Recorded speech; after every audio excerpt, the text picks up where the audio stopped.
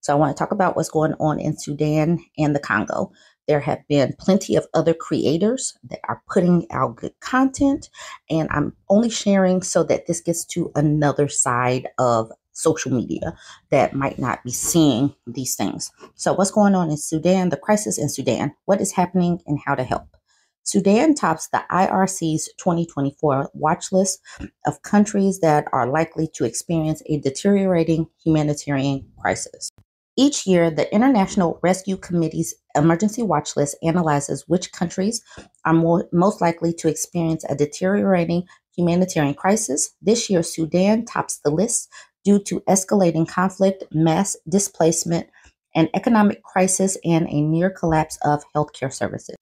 The power struggle between the Sudanese Armed Forces, SAF, and the Rapid Support Forces, RSF, erupted into a large-scale conflict in April 2023 and has been driving humanitarian needs in the country ever since. And how often are we hearing about this in mainstream media here in the United States? Renewed clashes broke out in Al Jazeera State in December 2023, triggering a new round of displacements and interruptions of humanitarian operations. The IRC and other humanitarian organizations were forced to relocate their staff. Before the conflict, Sudan was already experiencing a severe humanitarian crisis. Long-term political instability and economic pressures meant that 15.8 million people were in need of humanitarian aid. The conflict has only exacerbated these conditions, leaving almost 25 million people, more than half of Sudan's population, in need. Amidst the mass displacement and reports of mass unalivings, humanitarian access has been severely curtailed, making it extremely hard for aid to reach vulnerable communities. Here's a picture of a lady and her two daughters that are displaced. They're staying at a shelter. So what to do? Before the outbreak of conflict, Sudan was already facing a humanitarian crisis due to extreme weather shocks, social and political unrest, and rising food prices that continue to drive poverty, hunger, and displacement. So have you heard about what's going on in Sudan? Let me know in the comments if you've heard any of this. So I either make this video in English or make it in Korean, but I chose English because apparently it's an international language, but yet nobody listens. All I see is just the Sudanese people talking about what's going on in Sudan, and I would just love for that to change. And I know that the world is full of problems right now, wars and crimes that you can't even speak of, right? You can't even speak of, that we've seen with our own eyes.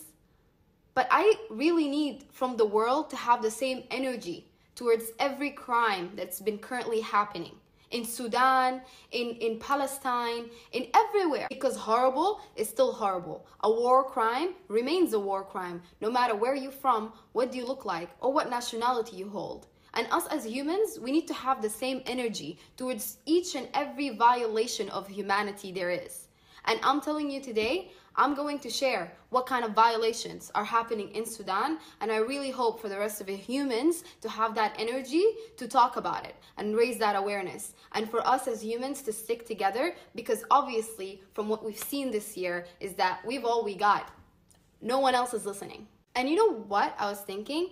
I never actually came out and said I have a mental health issue or I'm suffering mentally, because the way I was raised in Sudan is that you fix your own problems. You don't ask people for help like that. If you have an issue, fix it yourself. So it was like kind of a taboo. We never really talked about mental health. But I can just still see us as Sudanese are so humbled and proud that we're not asking for help, which we should. Because you know what? Our struggles and what we're going through matters too. So let me tell you about the humanitarian catastrophe, to say the least, that is going on in Sudan right now. 19 million children are out of school. Why? Because 6.7 million are displaced from Sudan. 70 to 80% of the hospitals are no longer operating. And there is more than 7,000 cases of cholera in Sudan.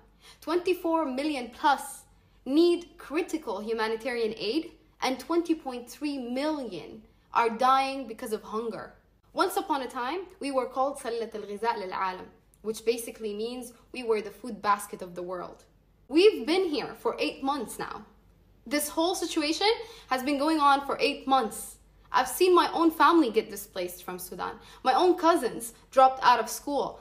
Their whole entire hard work, effort in life, just saw it disappear like that. And I've been showing up to work for 8 months, acting like I can do this by myself. But actually, we need the world to stand by us. We need the world to speak about Sudan and never shut the fuck up.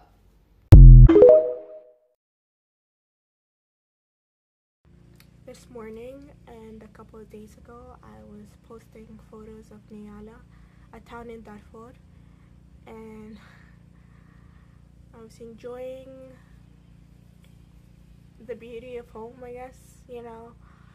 And just about 30 minutes ago, I learned that this morning in Sudan time, there's been an airstrike that's been launched in the town of Niala that has destroyed homes. It has unalived around 15 people so far. So many people are injured.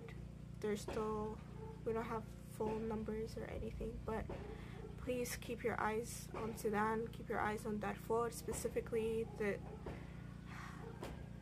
I'm going to show you a little glimpse of what's happening right now. هذا طيران الفلول يضرب مواطني الأحياء في حي الإمام نيالا محلية نيالا شمال.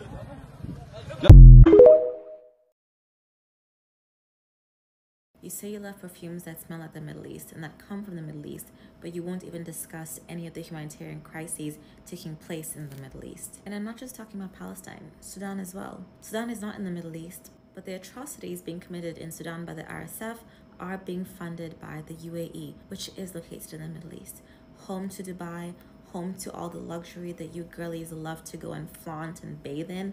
That is who is funding the atrocities taking place in Sudan right now. So just as we're calling out the girlies who sprinkle za'atar and everything and refuse to talk about Palestine, we too will be calling out the people who go to Dubai, bathe in Arab perfumes, bathe in the gold jewelry, yet have nothing to say about Sudan. I'm working on a video on the UAE's involvement in Sudan, so stay tuned for that. However, in the meantime, you can go and check out Red Mad's post on Instagram about how to boycott in support of Sudan.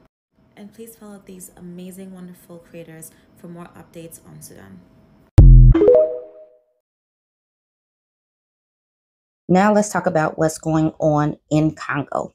Decades of clashes between armed groups, widespread violations of human rights, and devastating events of gender-based violence have displaced 6.1 million people within the Democratic Republic of the Congo. 2024 population planning figures, refugees and asylum seekers in Angola, Burundi, and the Republic of the Congo, Uganda, the Republic of Tanzania, and Zambia, it totals 965,800. IDPs, 6.1 million. Refugee and IDP returnees, 2.3 million. Refugees and asylum seekers in the Democratic Republic of Congo, a little over 500,000. As a result of an alarming resurgence of violence generated by armed groups, 5.8 million people are displaced across the provinces of Ituri, North Kivu, South Kivu, and Tanganyika, please forgive me, in the east of Democratic Republic of the Congo. 2024 situation overview. The emergency of the Democratic Republic of the Congo is one of the most complex humanitarian crises in the world, and one we don't really hear about, because what are we hearing about right now? Decades of clashes between armed groups, widespread violations of human rights, and devastating instances of gender-based violence have caused unprecedented levels of protection needs, vulnerabilities, and risk, displacing 6.1 million people within the country and forcing 1 million to seek asylum across Africa. At the same time, the DRC hosts more than 500,000 refugees from neighboring countries. How are they hosting people if they can't? Okay. Since March 2022, insecurity in the eastern provinces has reached new heights, leading to an exponential rise in protection events, especially those involving sexual violence and severe restrictions to the humanitarian space. As a result of the concerning situation in June 2023, an interagency standing committee system-wide scale-up was activated for Eastern DRC. A month later, 24 UN entities came together to urge immediate action to protect women and girls. However, the response has been challenging, and the situation is aggravated by inflation, epidemics, natural hazards, food insecurity, and funding constraints. The drivers of displacement in the DRC are expected to worsen in late 2023 and 2024, with tensions emerging from the withdrawal of UNESCO and the presidential elections in December, likely to prolong displacement within the country and drive people into neighboring countries as refugees. In 2024, community-based protection and protection monitoring, analysis and reporting, health, education, and livelihoods will remain key priority response areas, and UNHRC will continue to play a leadership and advocacy role in protection, shelter, and non-food items, and camp coordination and camp management clusters in the DRC. In particular, the organization will strengthen gender-based violence prevention, risk mitigation, and response mechanisms, disability inclusion, gender equality, in addition to safeguarding the rights and forcibly displaced, especially the women and girls. UNHRC, HCR, will also seek to ensure that at least 60% of IDPs and all IDP returnees are living in habitable housing. So, have you guys heard about what's going on in Congo? On my platforms, I've shared a couple of times, but no telling if people are actually seeing these things, but they need to be seen. Go ahead, jump in the comments, let me know. Just answer the question, have you seen what's going on?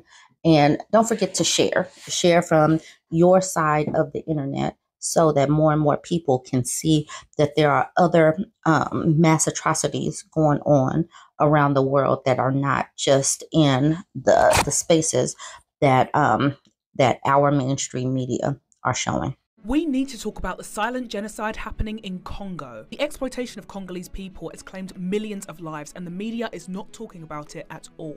In fact, around every hour, 48 women are sexually assaulted. 6 million Congolese people have lost their lives over the past decade, and millions more have been displaced, all so the Western world can continue to benefit off of Congo's natural resources like cobalt. The land of Congo has the largest amount of cobalt, which is a critical mineral used in technology. Western nations like the US, the UK, and France have given military and financial aid to groups in Rwanda and Uganda to invade cobalt-rich areas. And because of these invasions, Congolese people are either killed or enslaved and forced to mine cobalt, which includes pregnant women and children. Genocides and crimes against humanity that take place in Africa are never covered in the media as much as other events.